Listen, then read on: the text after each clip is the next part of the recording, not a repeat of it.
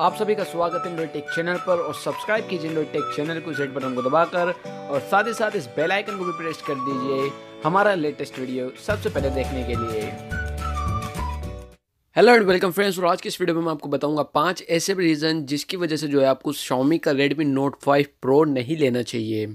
So friends, आज आप इस वीडियो को देखते रहिएगा। So friends, without wasting any more time, let's get started.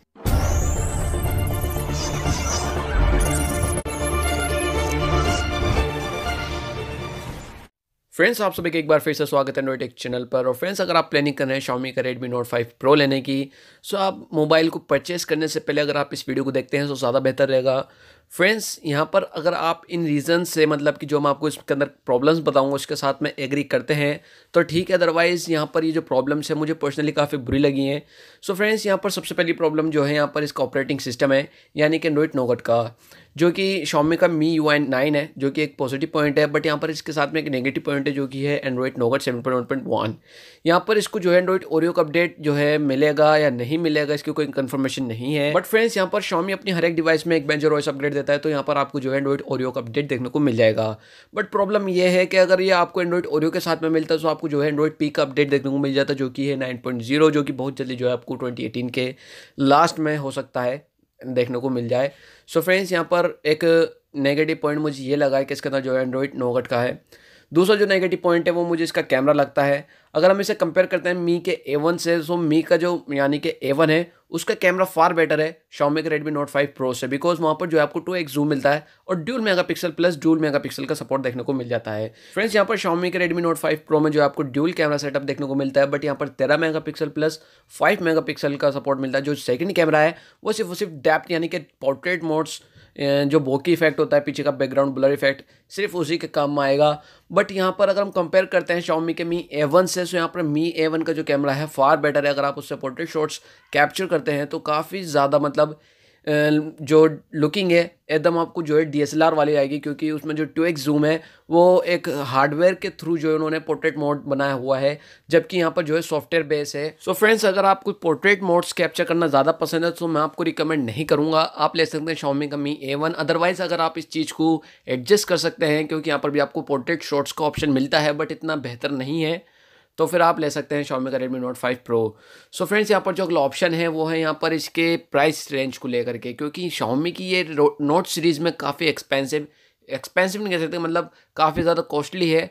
But यहाँ पर जो प्राइस रेंज है वो काफ़ी ज़्यादा रखी गई है Xiaomi के Redmi Note 5 Pro की। अगर 12,000 का भी होता, 11,999 का जो 64GB और 4GB वेरिएंट वाला था, तो मेरे ख्याल से काफ़ी बेहतर होता और जो है 2018 का बेस्ट स्मार्टफोन बन सकता था। बट फ्रेंड्स, यहाँ पर जो Xiaomi ने प्राइस रेंज रखी है वो है 13,999 रुपये, यानी कि लगभग 14,000 रुपये 4GB और 64GB के वेरिएंट की, जो कि इन माय ओपिनियन एक ओवर प्राइस है, काफ़ी हाई प्राइस रेंज है। और यहाँ पर जो 6GB रैम मिल जाती है, सिर्फ और सिर्फ 2GB का रैम का अपग्रेड किया गया है, और वो जो है 16,999 यानी कि 17,000 रुपये का लगभग आपको मार्केट में देखने को मिल जाएगा, जो कि काफ़ी ज़्यादा हाई प्राइस रेंज है। फ्रेंड्स, मेरे हिसाब से अगर 6GB और 64GB इंटरनल स्टोरेज का जो वेरियंट है वो अगर 13,999 यानी कि लगभग 14,000 रुपये का होता तो शायद एक काफ़ी अच्छे लेवल पे जो है मार्केटिंग करता। बट यहाँ पर Xiaomi ने इसकी प्राइस रेंज जो है लगभग 17,000 रुपये रखी है, जो कि एक काफ़ी ओवर प्राइस रेंज है। बट फ्रेंड्स, यहाँ पर नेगेटिव पॉइंट्स के साथ साथ इसके अंदर काफ़ी पॉजिटिव पॉइंट है, और जो मुझे सबसे अच्छा पॉजिटिव पॉइंट रखा है वो है इसकी सेल्फी। यहाँ पर Xiaomi ने जो है काफ़ी फोकस रखा है इस बार सेल्फी पे।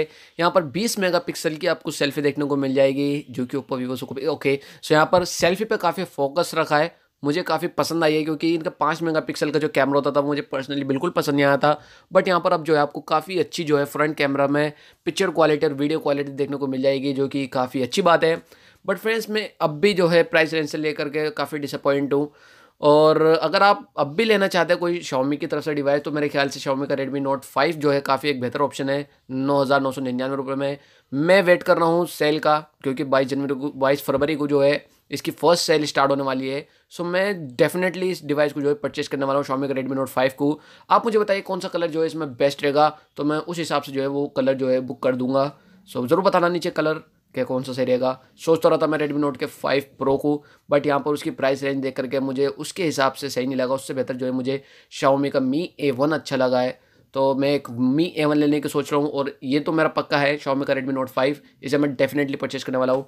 सो फ्रेंड्स, यही थे रीज़न। अगर आप इन चीज़ को लेकर के एग्री करते हैं तो आप इसे ले सकते हैं, और अगर आपको कोई सा भी रीज़न आपको बुरा लगा है तो भाई सॉरी, दिल से सॉरी मांगता हूँ, क्योंकि काफ़ी सारे जो है इसे बहुत ही नेगेटिवली ले लेते हैं। फ्रेंड्स, यहाँ पर प्रॉब्लम्स तो Xiaomi के Redmi Note 5 में भी, बट इसकी प्राइस रेंज देख करके जो है मुझे काफ़ी एक एफिशिएंट, मतलब काफ़ी एक बेहतर स्मार्टफोन लग रहा है 10,000 रुपये में। सो फ्रेंड्स, आज की वीडियो में इतना ही। अगर आपको ये वीडियो पसंद है तो प्लीज़ इस वीडियो को लाइक कीजिएगा और शेयर कीजिए अपने फ्रेंड्स के साथ में। और अगर आप हमारे चैनल पर नए हैं तो यार रेड बटन जो है उसे दबा दीजिएगा, उसे सब्सक्राइब कर दीजिएगा, और उसको सब्सक्राइब करे बगैर कहीं मत जाइएगा। फ्रेंड्स, मिलता हूँ आपसे किसी ऐसी अगली इंटरेस्टिंग वीडियो में। सो सी you next video, signing out. Brother, it's caught in the crossfire.